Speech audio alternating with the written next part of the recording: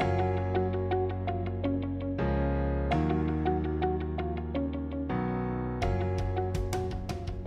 right, here we are, day 10, 21 days of fasting and prayer. Hope that you are pressing in, getting a lot out of this. I want to jump into the word with you today. There's something about fasting, and you notice all the food scriptures or any reference to food. You know, the Bible's full of it. Maybe that's because Jesus is the bread of life, that man can't live by bread alone, but by every word that proceeds from the mouth of God. Throughout the scripture, you see God talking about food, and it's true today too. So Isaiah chapter 55, I want to answer this question: how does God make things grow and produce in our lives? What does God do? What is his method? What's his process for that?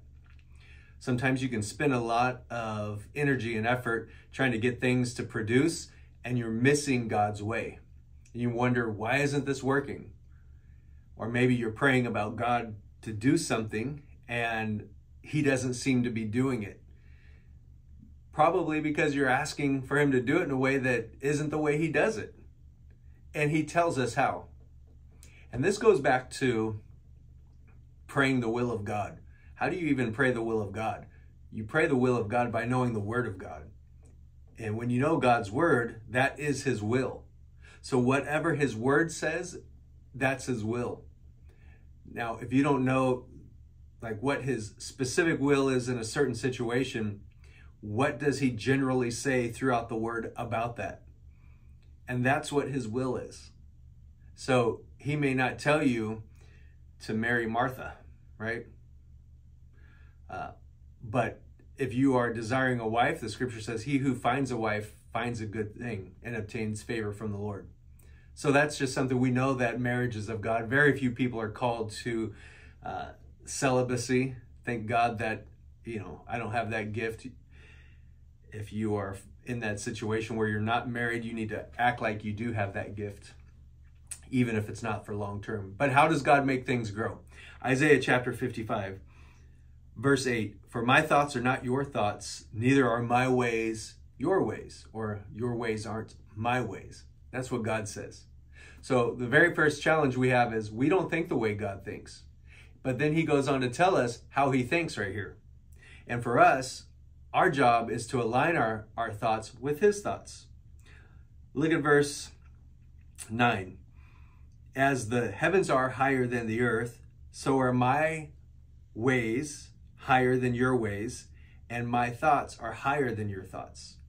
So he's not thinking at an earthly natural level. He's thinking above that. He's thinking from a perspective that we need to get. And the scripture tells us that we have the mind of Christ so that we can think these thoughts. We can see it from God's perspective.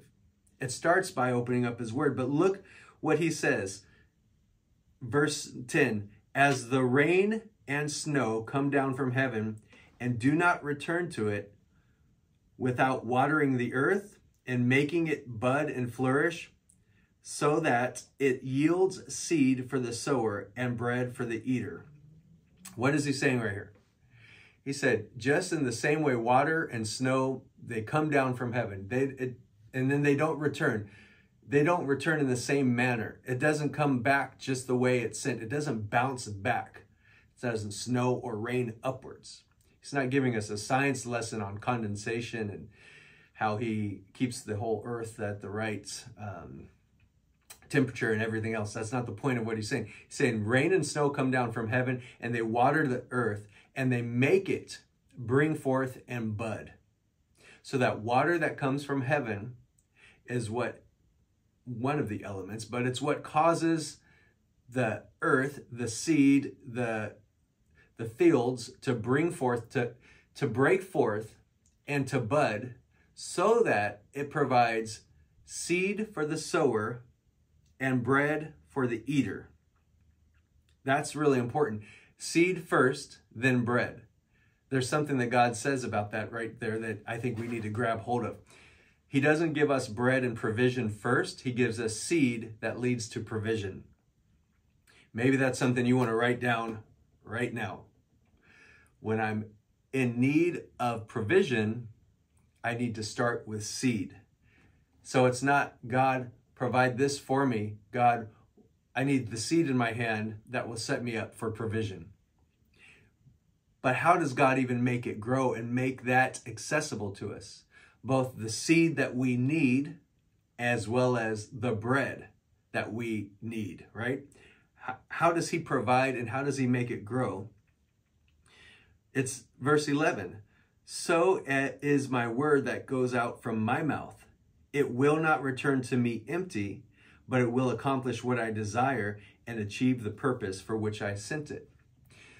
God is saying that in the same manner that the water comes from heaven to the earth, waters the earth, and that's what enables the earth to produce and to grow and to flourish, so that it then provides more seed that then grows up into your provision for the bread.